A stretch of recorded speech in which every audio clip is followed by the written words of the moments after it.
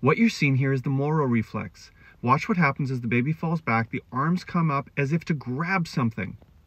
This is one of the primitive reflexes and is believed to be protective for newborns. In case they're falling back, they would grab forward and grab onto their mother as hard as they can to prevent that fall. What you're seeing here is the Moro reflex. Watch what happens as the baby falls back. The arms come up as if to grab something. This is one of the primitive reflexes and is believed to be protective for newborns. In case they're falling back, they would grab forward and grab onto their mother as hard as they can to prevent that fall.